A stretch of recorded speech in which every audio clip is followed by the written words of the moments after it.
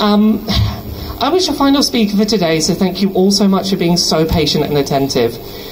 Thank you so much to all of our amazing volunteer stewards and first aiders today, including the wonderful Cole and his Mary Poppins umbrella, who've given up their time today to make sure this protest could run as smoothly and safely as possible.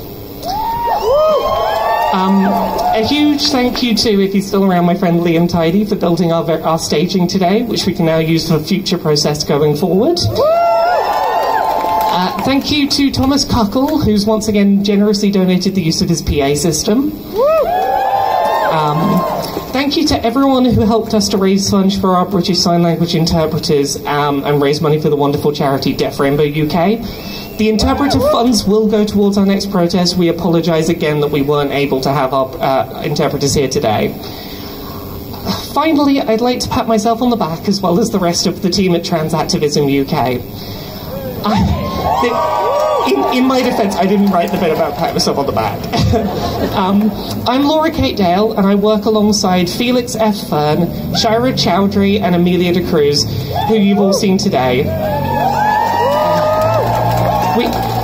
We organise these protests under the name Activism UK, and we work hard to make sure these demonstrations happen. And it's because you turned up that we can continue to fight with and for you. A little birdie tells me there's going to be a very big Tory conference in the summer, so keep an eye on our social media feeds and all the places. And before we go, I'd like to hand you off to Amelia, who's been our amazing MC today.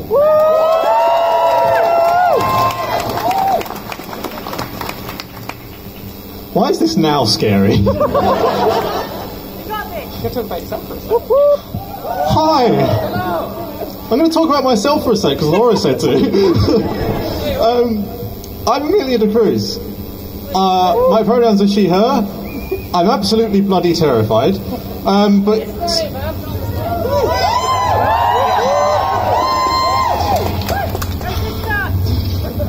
I can use my phone, actually. Okay. Enough pissing around. Yeah, some of you may know me. When we do the charity streams, I tend to host those at times, so if you know me from that, hello again.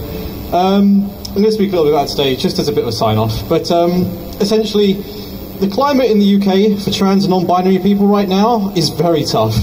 We've earned the nickname Turf Island for a bloody good reason, unfortunately. But at the end of the day, we don't all have the privilege or opportunity to leave. And this is the place that we are forced to call our home. We shouldn't have to feel unsafe in our own home, whether that's a house or an island. We shouldn't have to tolerate our own government-sanctioned media treating us like predators and criminals. Even following our Downing Street protests in August, I was publicly compared to a recently arrested incestual predator by Graham Linnen, a man who has a history of working with the BBC. A man who has a history of working with the BBC and several other UK mainstream media outlets. What do you think I was shamed for? Of all things, wearing a Pokemon t-shirt. You can eat my fucking doggery.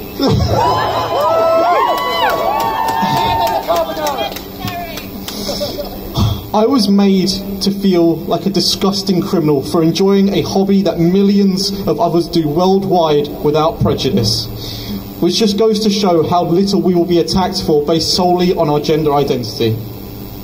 We've watched this happen time and time again with other marginalised groups throughout the decades, and it has to stop. Our oppressors, old cis heterosexual white men up in their ivory towers, cannot just rinse and repeat the same tired narrative over and over. We deserve better than this. Trans is beautiful.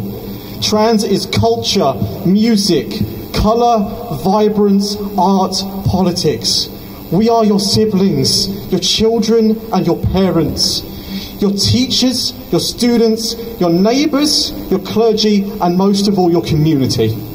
We are drawing a line. We will not leave. We will not bow down. We will not be forced to succumb to hate. This ends today. Thank you.